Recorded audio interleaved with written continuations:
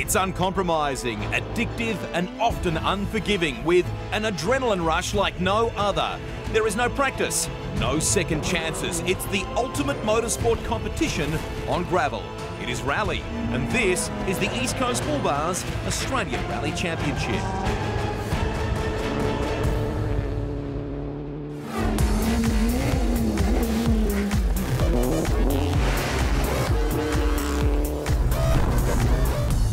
It's round 3 coming to you from the Sunshine Coast in Queensland, run alongside the Asia Pacific Rally Championship. Last round in Canberra, we made history again, where Molly Taylor became the first woman to win a round of the Australian Rally Championship. Steve Mackenzie's stop-start attack this year continued with suspension dramas, robbing him of a first ever ARC heat win. An aggressive Simon Evans paid the price for monstering his younger brother, who was getting in his way. Eating his dust, only choked the Honda Jazz. But then Eli looked certain to fail after crashing out in Heat 1. 70. Oh, we're out, man. He bounced back for a tussle with Molly Taylor, and the Citroens of Sullins and Coppin both led Heat 2 at different stages. In the end, it was the non-registered Harry Bates in his first outing who caused the upset, sneaking in front of Sullins, allowing Molly Taylor in for the weekend win. So Molly leads the way from Eli Evans after 2 rounds. Tony Sullins is third, with Adrian Coppin fourth, thanks to a non-finish from Simon Evans. Steve Mackenzie rounds out the 5. In the four-wheel drive National Series, Mick Patton extended his lead over Justin Dowell, with Marcus Walcombe jumping to third. But things will change after this round in Queensland. It's the best 3 of 4 rounds, and so far, only the Repco Rally team of Mick Patton and Bernie Webb has the consistency to be considered winners.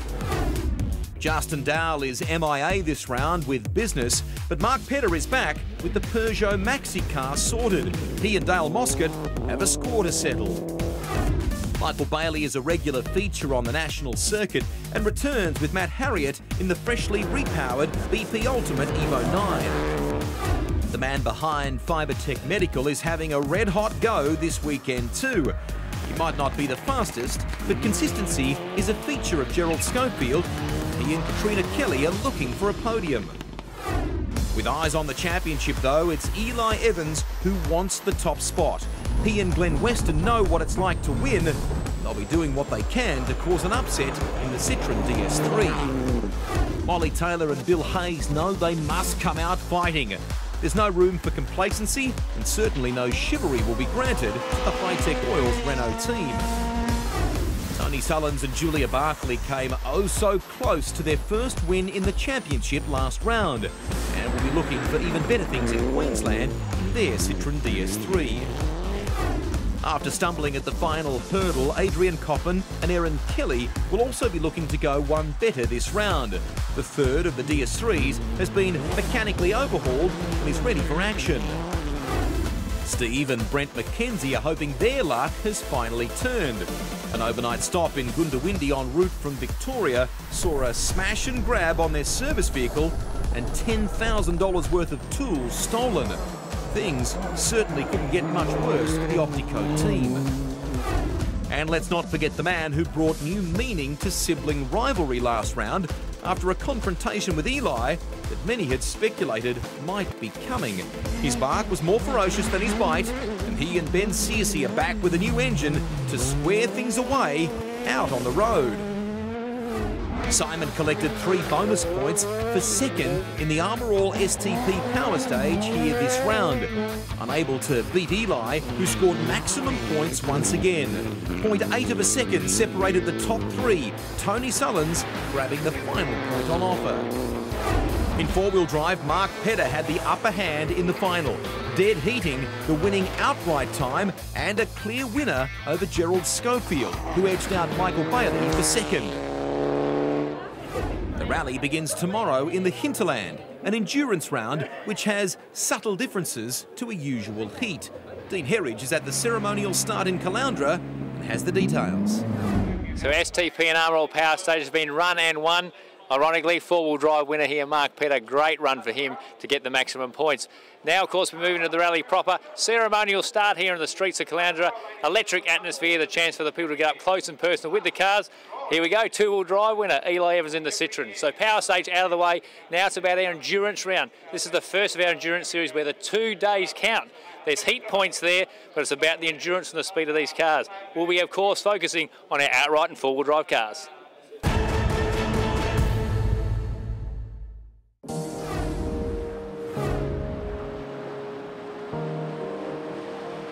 After 100 millimetres of rain in the preceding week, the Sunshine Coast is beginning to live up to its reputation. The clouds have cleared and life in the sun is returning to normal. But life is far from normal inland in the Mary Valley, to the northwest of Caloundra. This will be home to the International Rally of Queensland and the East Coast Bull Bars Australian Rally Championship. With a handful of drivers breathing down his neck, Eli Evans knows the roads today will be a deciding factor.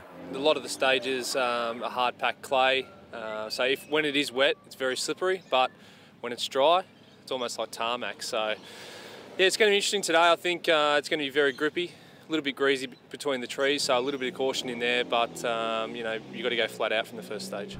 The focus for Eli this weekend is on overtaking championship leader Molly Taylor, but the events of last round with his brother are not far from his mind. You don't want to poke the big gorilla and wake him up, do you? So he'll get pretty angry. So we'll see. I think he's going to go flat out from word go, as he normally does. So it's got to be on our toes, be ready for his attack and hopefully hold him off. I'm really looking forward to getting out there. We've gone the 900 option because we're car 13 on the road. We're a bit down the field. It's going to be swept. So we're taking a little bit of a punt, but it's a medium compound, so I can't wait to get out there.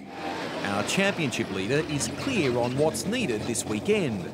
It's an endurance run and we've still got a long way to go in the championship, and as you say that, you know, Simon and Eli aren't going to back down without a fight, so I certainly don't think it's the time to be sort of backing off and driving conservatively. We still need to push. This is the weekend Tony Sullins must make his move. Coming to the halfway point of the championship, he's in a handy third position.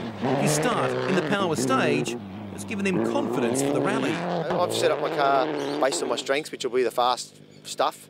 The slow stuff, I'll probably be a bit slower on. I'm a bit too stiff on the suspension, all that sort of stuff. But you know, if I'm comfortable in the car, I should be reasonably quick.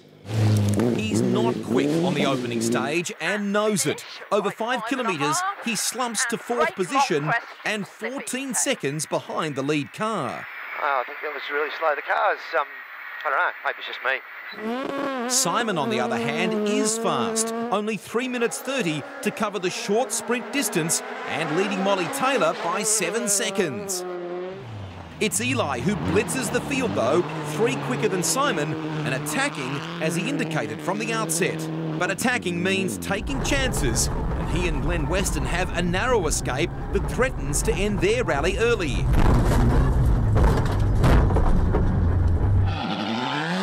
After the loss of tools from their service truck, Steve McKenzie is focused on turning things around this weekend.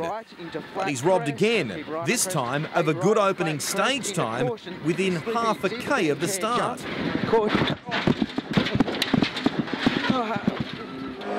After a spectacular start to his ARC career, Harry Bates is brought down to earth with a crash as well. Drive shaft. The balance between the highs and lows of rallying has come back to back for a young man with rally pedigree in only his second ARC event. Fast right 8 over crest, into left 8 line, over crest doubles. SS2 Gibber is traditionally the opening stage to this rally and a familiar one for Eli Evans. It's another clean run and he banks a valuable lead, but is wary of the risks.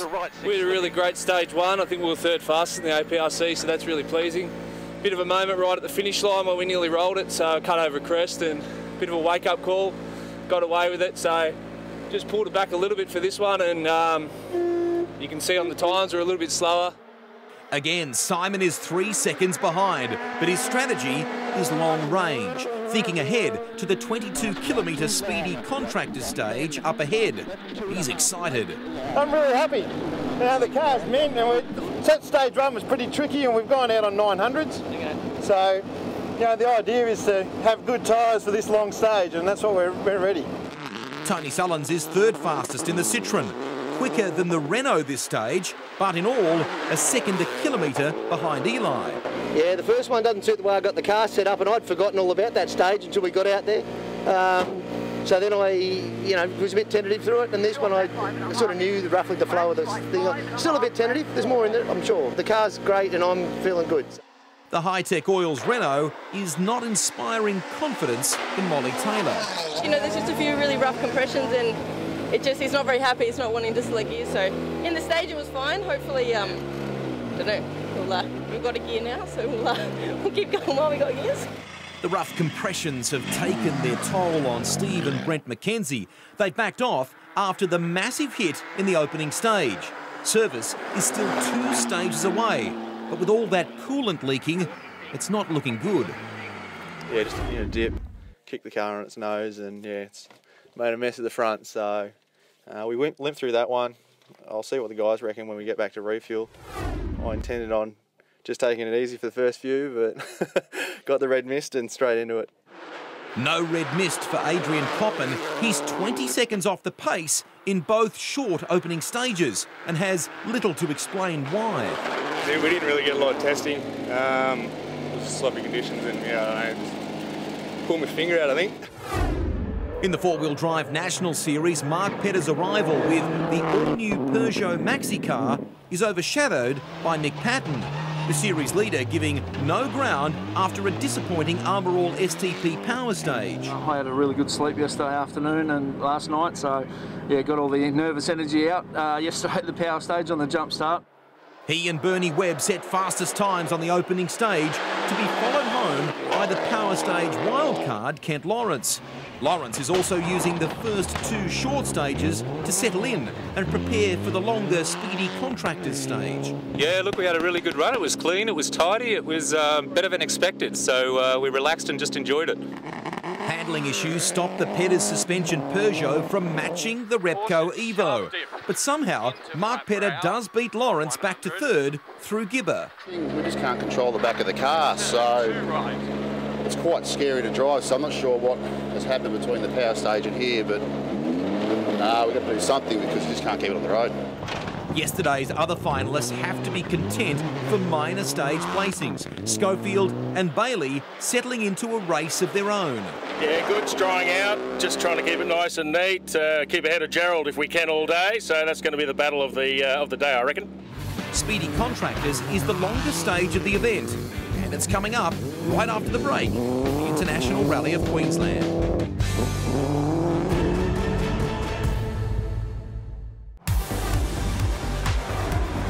Welcome back to the East Coast Bull Bars Australian Rally Championship. It's Evans v Evans through SS3 Speedy Contractors. Simon has better road position running behind the APRC field. But Eli is showing good speed, racing between bursts of sun through the trees. He and Glenn Weston use a life and manage to continue. Opens for 70, then Care, tightens past one in. Then past left, 2 very long over crest, tightens a bit. Simon, on the road behind them, isn't so lucky. Caution, past right. Broken control arms and drive shaft mean Evans and Searcy are out for the remainder of the day. Left 5, quick crossing. There's a third outright contender in trouble through this 22-kilometre stage. While Eli Evans made it through the water crossing, Tony Sullins does not. Short, right, 5.5. Ah, be buggered. Oh, it hasn't. It has. Almost the same driving line for Coppin and Kelly, but their engine air intake is not the same as Sullins, and it makes all the difference. By the time Sullins' engine dries, the starter mount breaks and he's forced to hold it in place while Julia attempts to restart the car. Molly Taylor is next on the road. She's 15 seconds slower than Eli, but the high-tech oils Renault has no issues with water. Long quad right minus in on swole jump. Sullins and Barkley finally get started, but now it stalls, forcing a repeat of their unorthodox starting procedure. Steve McKenzie is struggling on, trying to make service. Speed is not an issue for him at the crossing, and Sullins is still trying to get going. Can you press that button down? Things have gone from bad to worse. Now the DS3 won't come out of gear. It's time to call it a day. Another clean run through Hordern for Eli, an easy win from Molly Taylor and Bill Hayes by more than a second a K.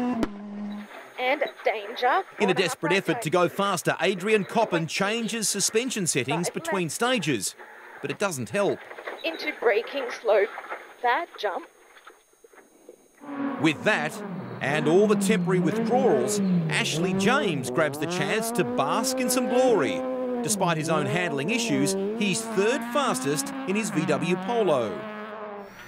Through Kandanga North, Eli and Glen Weston suffer their own water problems in the factory DS3. Still good. Wow. With Simon sidelined, even a 37-second lead is not much when it involves a Citroen and creaks. It'll clear up. It's Molly's moment, and she wins the stage by 3 seconds. Her niggling gearbox issue caused by a modification since Canberra. We've actually raised the engine up a little bit to try and give us a bit more clearance, and it just means that just the angle of it's slightly different, so sometimes when you're stopped it's a bit more difficult to locate the gears, but yeah, in the stages it's no problem. The problem for Citroen is clearly water crossings. It's very vulnerable right down there in front. It's like a big scoop. You can put a flap on it to try to redirect it. On the World Rally cars they actually have a cut-off flap which is controlled by the co-driver to block the water intake. One suspects an area of modification very soon for the DS3. After stopping before he'd hardly started, Harry Bates might be considering modifications of his own in the Corolla. 800 metres into stage one and we lost drive, and we've since found out it was both drive shafts that we've done, so looking to get back out there this afternoon and rejoin, but disappointing for sure. Even former champions have been sidelined today. Simon Evans can't believe how little damage was caused by his pace noting error. Made a mistake in recce and just wrote the wrong note. We went off in fourth gear, and the next thing we're going backwards down the road, and I'm like, what happened? And we still had a car. It was amazing. I broke a drive shaft, and that was it. We couldn't continue, you know, so. Mark Petter's chance to show off the new gen four-wheel drive is dashed while trying to clean the windscreen of mud. The washer bottle is missing a vital component, and the wipers just smear, reducing visibility. Keep going on your wipers. Kent Lawrence is up to second in stage and overall, behind the flying Repco machine. Through Hordern, with a clean screen, Petter gets the win from Patton, with Lawrence relegated to third. Mike Bailey loses time to Schofield through Speedy, but grabs the stage win back through SS4 and keeps their personal battle alive. Through 5, and Bailey beats series leader Mick Patton, but for very good reason. Not a lot of movement. We found we only had third gear, so we sort of got to the end and limped out as best we could. Did a little bit of stuff on the side of the road and got it 1, 3 and 5, but it's all a bit sloppy in there at the moment, so the boys are here getting it all sorted. Lost a fair bit of time in that last one, but still held on the lead, I think, by 10 seconds at the lunchtime service. Can the boys fix the car to keep Mick in the game? We'll find out in just a moment.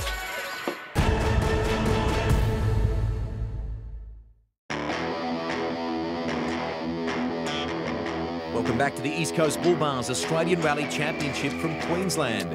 The afternoon stages of Leg 1 are the repeat of this morning's. With no Simon Evans or Tony Sullins, Eli again opens up an advantage over championship leader Molly Taylor. But by the end of SS7, the high-tech oils Renault is steaming away. They will make the refuel and Imbil, but a time delay to repair a blown radiator hose will cost them a massive 4-minute penalty. Then slow down, short left 8, straddle through rough dip. Erring on the side of caution, Eli Evans takes care through the SS7 creek crossing. Care, slight crest into turn right 1 late. That was deeper than. Yep. Still, the Citroen misfires.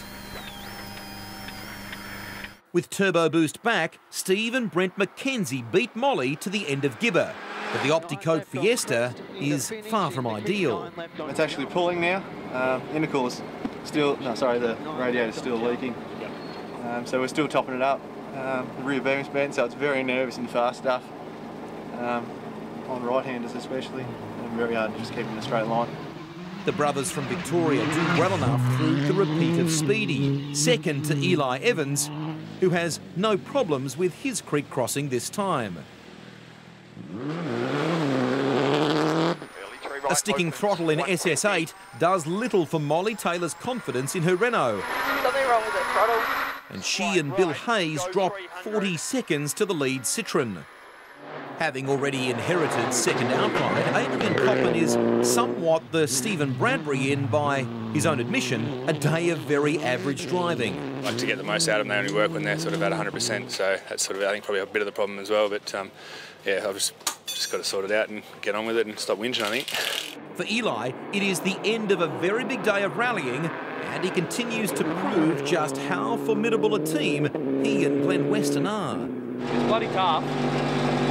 And Citroen DS3, it's, you know, I've thrown everything at it. I've put it in the trees, bounced it off some banks. I've had it on 2 wheels 3 or 4 times. I've put it through water splashes and it's just come through. So it's a brilliant little car. I love driving it.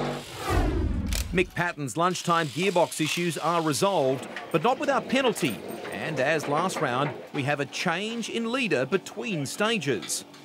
That means on debut in the ARC, Kent Lawrence is leading the four-wheel drive National Series. Patton and Mark Pedder beat him through the first repeat, but Lawrence is in the fight and pips the Pedder suspension maxi for second through the next stage, hanging on to his 16-second advantage. Regular ARC competitor Mark Beard swapped his classic Corolla for his naturally aspirated RS this event and was never going to be a threat to the front runners. The Subway Subi is the only car not to go sub 4 minutes. He and Jim Gleeson in service early with a broken drive shaft. The Repco Evo storms back through SS7, jumping Michael Bailey to third outright, even with the 2-minute penalty.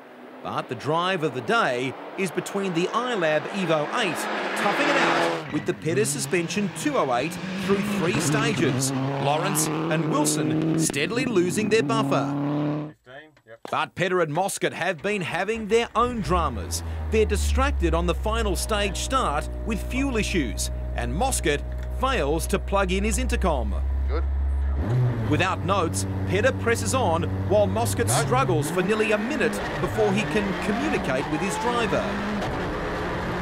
Still, they snatch the lead from Lawrence in the dying moments of the heat by 3 seconds, and are now under the watchful eye of scrutineers, eager to ensure their leaking fuel is sorted ASAP.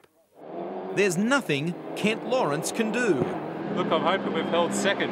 I know we were fighting there with Pedder in those last couple of stages and the gap was getting shorter. Yep. But, well, we gave out everything we had through there in the last stage, so let's see where that puts us.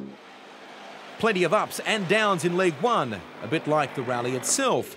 Dean Herridge has an ECB insight into the highs and lows of the International Rally of Queensland.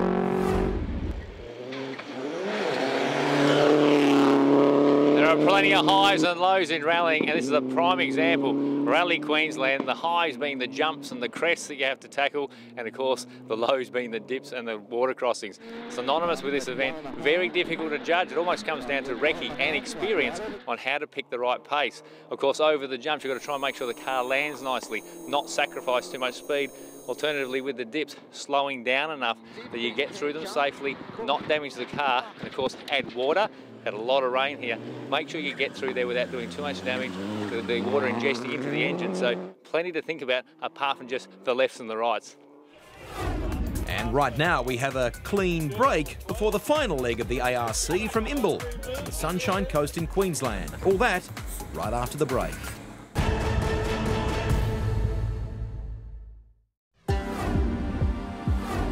The sun rises well after crews depart Caloundra for the pristine dairy country of the Mary Valley. Mist swirls around the trees, interrupted by shards of light splintering through the leaves that signal a new day. Day 2, and after a dramatic day 1, anything can happen in this event. Eli Evans, a commanding lead in outright, and 2 casualties of day one. Simon Evans and Tony Sullins will rejoin. Their best hope, however, is obviously leg points. Four-wheel drives, however, much closer. Three of our main contenders within a minute. Anything can happen in this event. Still 100 kilometres to go. For the overnight four-wheel drive National Series leader, it's a near thing. His maxi car had to be pushed into park for May last night after it wouldn't start following service. Look, we're not sure what it is. You know, we had a fuel leak, obviously, at the end of the last couple of stages, and we might have been super lucky and the thing's run out of fuel as it's landed in service, but or it could just be a pressure thing. So the boys are checking all that now, and as you probably saw, we had to push it out of park for May. But look, with this crew, they'll get it done and we'll get back out there. With mechanics crawling all over the 208 Peugeot, it eventually fires and Pedder does make the start. SS11 is the reverse of speedy contractors, 22 kilometres including that infamous creek crossing. Pedder's problem begins long before the water though. A frosty morning temperature, a steamy mix with engine heat. I can't really see shit. The windscreen demister won't clear the condensation. And the creek crossing doesn't help either. Stop. Vital seconds tick by and they surrender the leg lead back to Mick Patton. Righto, go. Things get worse when the handbrake jams on. Handbrake stuck on. Locks on it. How do you get the lock off? In overall rally terms, Lawrence is now in front. There was certainly some dust and some sunny spots in there that made it very interesting, but a bit of an excursion at the water creek, but nevertheless, we got back into it and kept going. Meantime, Mike Bailey is losing his battle with Gerald Schofield. The turbo hose sounds like it's come off at about 10k, so I was pedalling like bloody Barney Rubble there up some of those hills. Nothing Flintstone about Pedder and Moscott's charge back up the leaderboard. Every stage, they peg back more and more time. With the pressure on, Lawrence has a narrow escape in the 6-kilometre Woodland stage. And the oil cooler has been bent in the previous million stage at the new jump. Another win for Pedder over Patton through SS13. Michael Bailey is up to third in stage with the turbo hose now secure, but a flat in the previous stage didn't help his cause. Patton extends his leg lead over four-wheel drive rally leader Lawrence after a win through the reverse run, Kandanga South. He beats Pedder for the stage victory by 0.9, but the Pedder suspension machine is in the wars. We've got no brakes. Then in Kandanga, we had no handbrake and then lost rear brakes, had an overshoot, and then no clutch. So managed to drag the thing back here, and fingers crossed the boys can get that right and we can head out this afternoon and try and peg back the 27 seconds, I think it is, to Kent. We've had a strong morning, so we went out hard and we're keeping it in there, so we'll keep focusing now for the last loop and see what we can bring home. But Pedder needn't worry about Lawrence. After a spectacular entrance to his debut ARC event, qualifying for the power stage and leading the four-wheel drive National Series, Kent Lawrence departs the event the same way through Speedy North. No harm to either himself or James Wilson, but plenty of work required to the iLab Evo 8. Remarkably, despite their own dramas, the event lead now falls to the Pedder Suspension Maxi 208. Mick Patton is still in the hunt for a leg win, but that too is put to the test in the same stage. 150, Blackwell, 200. Patton and Webb struggle through the final three stages, but are forced to trailer back to Imbil to be at least officially counted as leg finishers. And 6 right tightens 4 through water, stay to the right. The day of dramas continues. Mike Bailey drowns his BP Ultimate Evo in the creek crossing through Speedy, shortening his rally. Shit, that's deeper than before. After 2 days of crossing this creek, water is certainly causing more problems. Beard's problem is the gears in his car. Third and fourth go AWOL with 2 stages to go. But he and Jim Gleeson are a rare breed this rally and will make the finish. Gerald Schofield is another keeping his nose clean. He wins his personal battle with Mike Bailey and will make a podium in what's become a weekend of carnage in four-wheel drive. For Pedder and Moscott, it's hardly been a clean run this weekend. The finish is almost an anti-climax after the events of this rally. It's been a well-deserved win. The boys have done an outstanding job with the car, like to keep this thing going with all the dramas that we've had, and you know, we've got it better. It's just been, yeah, credit to the boys. So, Mick Patton still leads the four-wheel drive National Series, with Justin Dowell needing to get back into the fight to stay in contention. Mark Pedder and Gerald Schofield joined the chase for points in the best 3 of 4 events from the 2015 season. Still to come, the final leg of the Outright Championship coming up right after the break.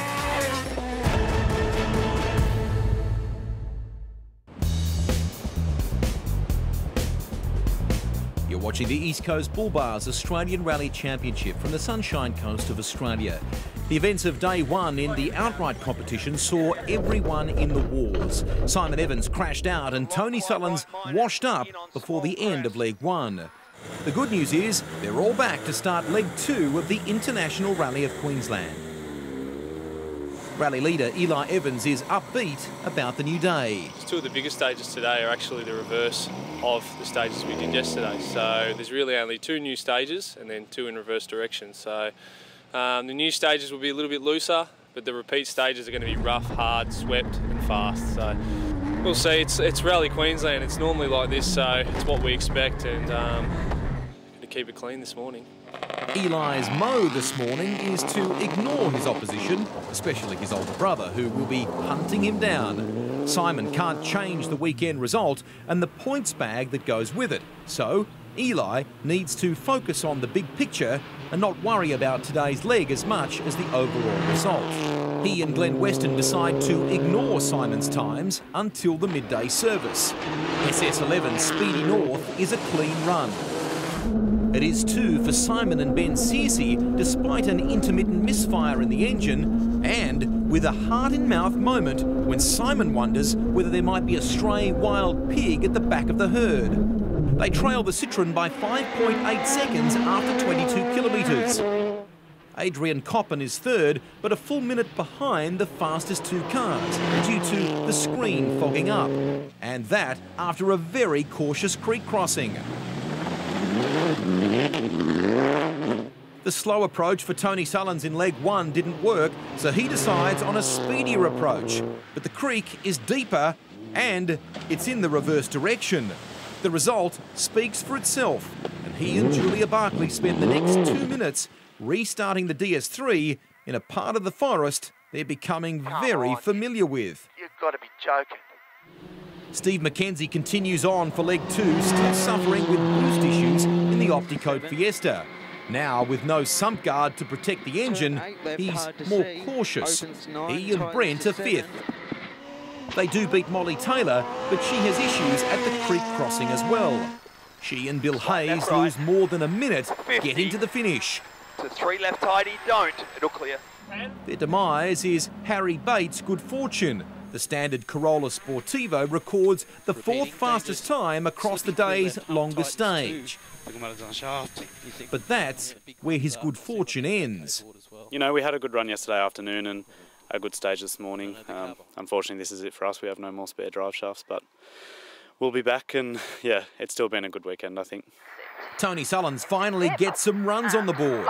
He's fast and neat over New Million, 3rd fastest behind the Evans brothers.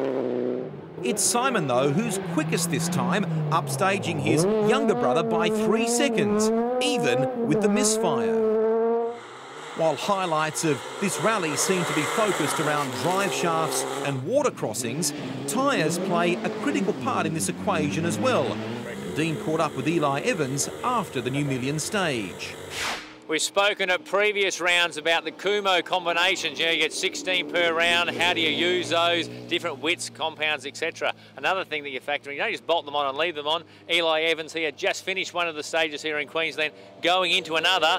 Eli, you're checking some pressures. Pretty important part of the job for the driver and the co-driver once you're out in the field. Yeah, it is. It's really hot. So we've just finished the stage now. We've had 500 metres transport, and then we sit here for 10 minutes. And just in the 2 minutes we've sat here, my tyres have gone down 2 psi just with them cooling down. So, you know, tyre pressures they're everything. If your tyre pressure's too high, your tyre doesn't move around as much and you feel like you're getting less grip and you feel like the car's not in the road. You bring them down a little bit, all of a sudden suspension, everything works better and the car is in the road and it gives you confidence. But of course not too low, because they can cause an issue in regards to punches. And also it's a bit of a guarded secret between drivers on exactly what you find as an optimum temperature, isn't it? Yeah, and look, it varies between cars as well. Like if I was running a four-wheel drive turbocharged car, I might be a couple of PSI higher, but in this little Citroen DS3, which weighs 1150, it's a couple of 100 kilos lighter, so we run the tyre pressures a little bit lower, generate a little bit more heat and get a bit more out of them. It's not just about driving and co-driving, is it? No, there's a bit of an art to it, and tyre pressures, well, they're the only things touching the road, so it's pretty important. And if you'd like a chance to take on the world with Kumho Tyre and win a trip to round 4 of the East Coast Bull Bars Australian Rally Championship in September, then just check out the website rally.com.au/promotions for all the details. As it turns out today, Eli and Glenn Weston are carrying 2 spares for safety. A bit of extra weight, but cheap insurance in the long run. Ironically, Tony Sullins punctures next stage and drops 30 seconds. Worse still, he now has no spare for the remaining 2 stages before service. 1 second separates the Evans brothers. This time it's Eli's stage, but both are committed. Simon carries that commitment over into the final stage before service. Kandanga South is the tank former Honda stage by 7 seconds. The normally reliable Citroen falters. 50, reset the ignition. Eli is forced to reset the ECU on the run through the 11-kilometre stage. 8 seconds ahead of Molly Taylor in what she admits is her favourite stage. Tony Sullins is desperately trying to make something of an otherwise very average weekend. He's fast in the Citroen, but several factors have been running against him this event. You've got to take the positives, otherwise you just give up and walk away in this sport, I think. So, yeah, the positive is I'm not slow and the car's good. Yeah. Molly Taylor has been struggling all weekend. Gear linkages, heater hoses and the windscreen demister. She's resigned to making the most of a bad situation. Frustrated by that, obviously, but we're in 3rd for the event, and that's as long as we don't make any mistakes, that's going to be the case. But we've still got 21 seconds behind Adrian going into the afternoon for this heat, so that's still on our radar. And with Coppen's performance so far, it should be on her radar, although things are on the improve for him today. Steve McKenzie has been driving conservatively all morning.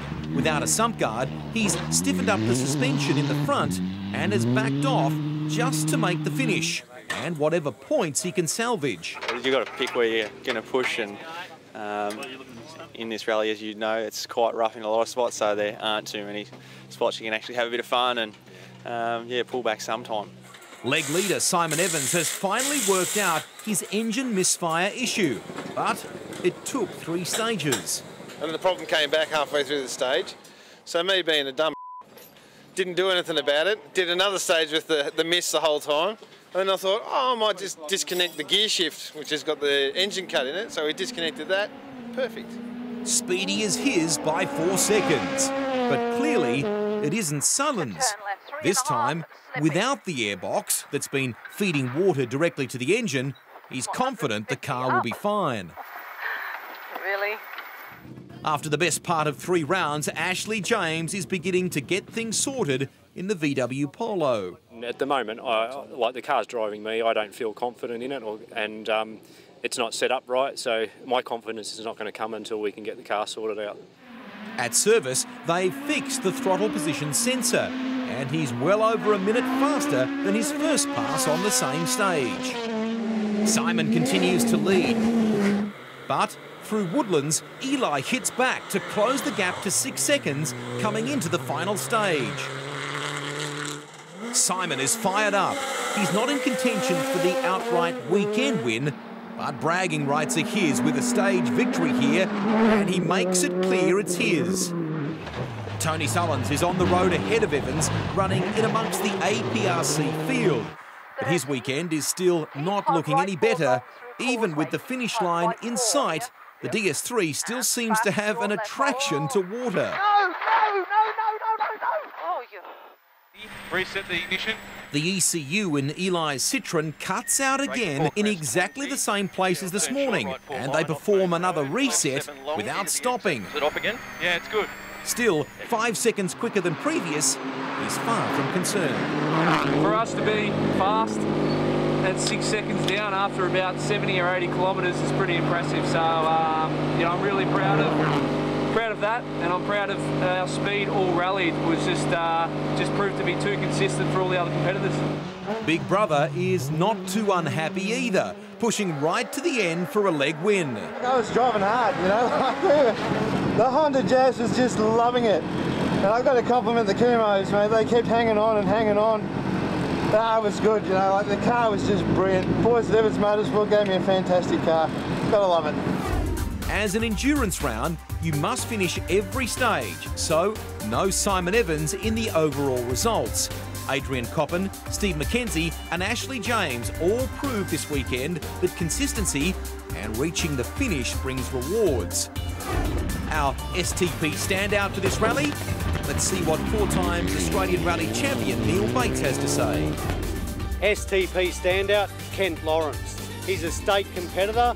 He qualified for the power stage. He led the rally for 1.5 days.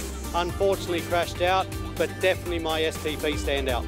The Kumo Tyre Spirit of the Rally Award goes to Steve McKenzie, doing everything he could to stay in the race, despite their issues on and off the road, and even just getting to this event. With the rally won, Eli Evans takes over the lead from Molly Taylor, with Adrian Coppin and Steve McKenzie both jumping Tony Sullins by consistently finishing stages. They'll all meet again at Coates Hire Rally Australia on the Coffs Coast in September for the 4th round of the East Coast Bull Bars Australian Rally Championship. We hope you can join us September 10 to 13. For everything you need to keep up with the world of rally, just go to rally.com.au. Until then, I'm Greg Rust. Bye for now. Today's coverage is made possible by Kumo Tyre, Petter Suspension, Armor, STP, Coates Hire, Can-Am, Polaris, and our supporting partner East Coast Bull Bars, world's best alloy bull bars.